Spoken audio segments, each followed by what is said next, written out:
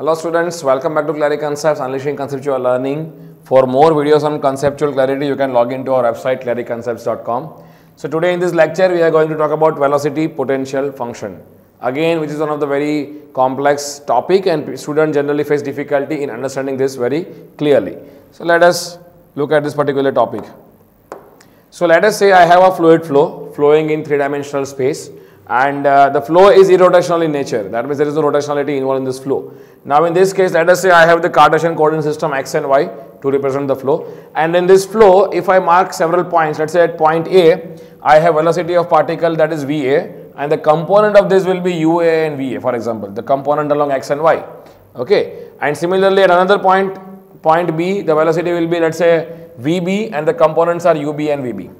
Now what I want to convey is to you that in this flow field at different points you have different velocity components, right? So UA and UB will not be same, neither VB and VA will be same, right? They will not be same. So in general, when flow is happening and it is irrotational in nature, you have a function called velocity potential function, which is defined as, so let's say I'll just first explain you what is velocity potential function and then we will look at the definition.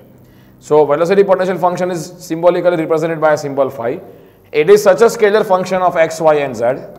It is a function of x, y and z such that your velocity field is gradient of this function phi. Now what is gradient? Let me just explore this a bit. V is your ui plus vj plus wk, isn't it? Where u is velocity in x, v is velocity in y, w is velocity in z, right? This is equals to, what is this? This is nothing but del phi by del x of I plus del phi by del y of j plus del phi by del z of k. It means that you basically, so once you have only irrotational, the velocity potential function, you can easily get the velocity in all the three directions. Why? How? Your u will be equals to del phi by del x, you see u and x, right? Your v will be equals to what? V will be equals to del phi by del y, and w will be equals to del phi by del z, isn't it? So rather than having different formulations for u, v, w, you can easily have one velocity potential function and giving you all the three components. So if you differentiate velocity potential with respect to x, you will get u. If you differentiate velocity potential with respect to y, you will get v, and if you differentiate this function with respect to z, you will get w. But velocity potential function is not always available for all the flow. Remember this thing. They are only available for the irrotational flows. Remember this, right? So whenever you have the irrotational flow, you can easily find the velocity potential function, and that can be used to calculate the velocity fields, right? So what is potential function? Potential function is a scalar function defined for the irrotational flow. See, I am again marking this, for the irrotational flow, such that its derivative with respect to x coordinate gives the velocity component in x direction, such that its derivative with respect to x gives the velocity component in x, that is u, and its derivative with respect to y coordinate gives the velocity component in y direction. So this, and similarly for z, isn't it? So I hope you understood this. So let us now solve several numericals based on this velocity potential function. So velocity potential function of a fluid flow is given by this. So they gave you the velocity potential function phi, which is 3x square plus 4yz. Determine the velocity magnitude of the fluid at a point 1, 2, 3. All variables are in SI unit, which means all the x, y, z are in meters. Now they have asked us to find out the velocity magnitude at this point of a given flow field where velocity potential is this. Now first task is to figure out u, v and w. Yes. Now how do you get u and v, for example? So I know that v is equals to grad of 5. That means u is equals to del phi by del x, v is equals to del phi by del y, and w is equals to del phi by del z. Simple. Find out the answers. What is del by del x of 3x square plus 4yz? What is the answer? Differentiation of 3x square with respect to x will be 6x. Differentiation of this with respect to x will be 0, so nothing. Equals to del by del y of 3x square plus 4yz. Derivative of this partially with respect to y. This will be 0 and this, sorry, this is not z, this is yz.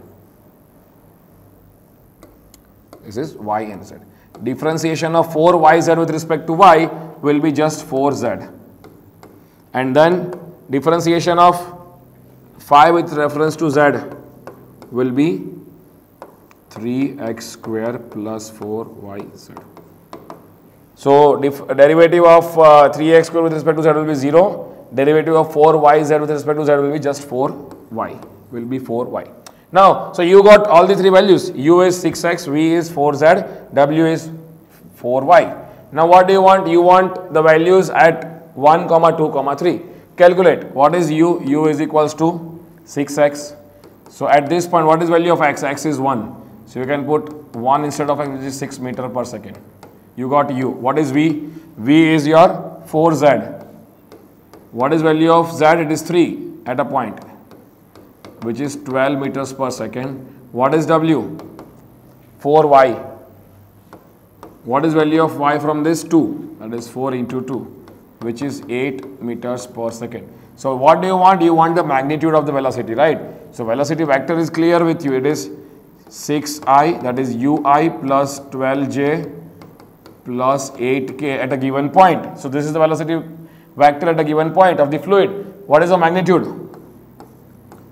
Magnitude will be under root of 6 square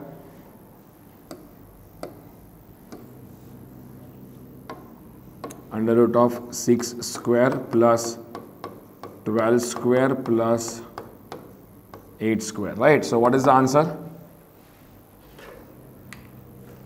6 square plus 12 square plus 8 square, and then taking under root of that will give you 15.62 meters per second. So velocity magnitude at a point 1, 2, 3 is 15.62 meters per second. This is the answer.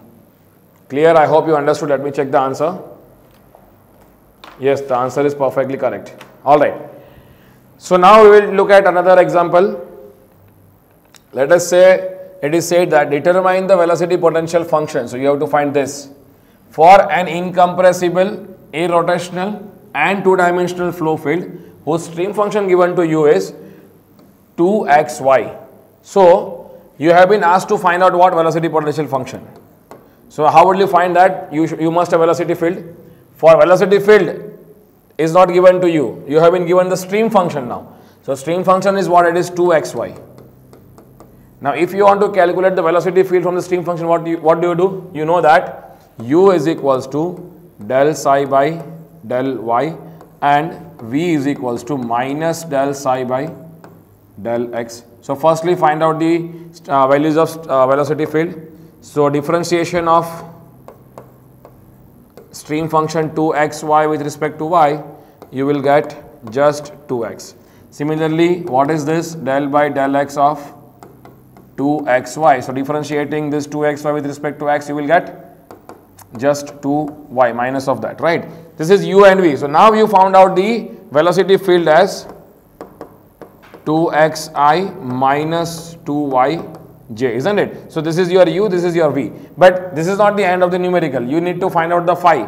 You know that u is equals to del phi by del x, and also you know that v is equals to del phi by del y. So replace the value of u and v over here. So u is 2x. So I will just interchange this. So I can write it like this. Del phi by del x is equals to u and del phi by del y is equals to v. So del phi by del x is equals to u, which means what? Which means it is 2x.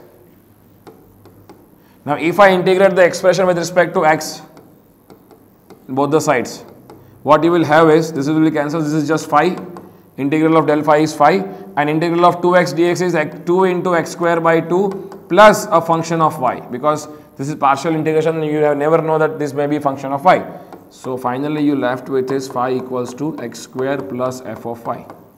Now you don't know what is f of phi. So what do? Basically you take, let us save this equation number 1 for example. Now you differentiate this equation. So the moment you get f of phi, the final answer is clear because you want the value of phi.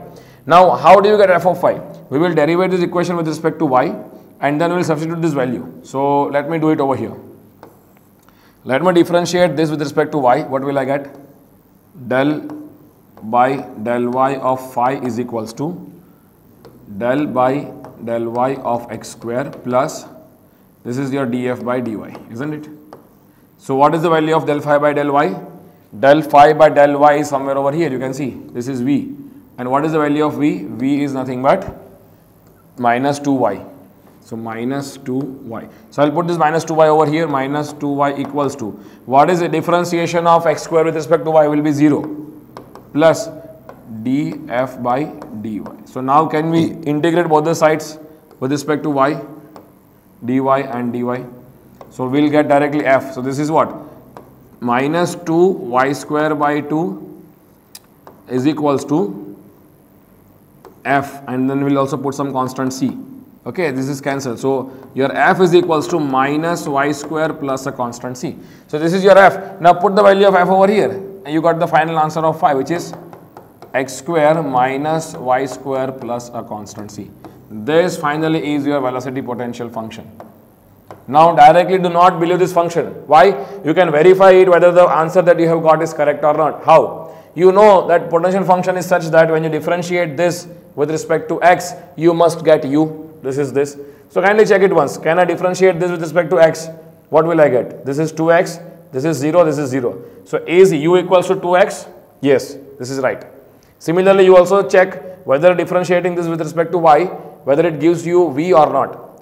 So, differentiating this with respect to y, this is 0, this is minus 2y, this is 0. So, whether v is minus 2y or not? Yes, this is the answer, correct?